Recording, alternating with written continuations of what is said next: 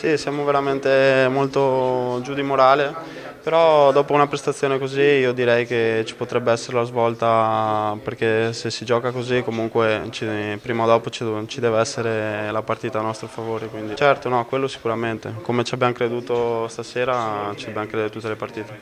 Loro sono sempre molto attaccati giustamente alla maglia, quindi noi dobbiamo cercare di dare il meglio ogni volta che scendiamo in campo, quindi era giusto così.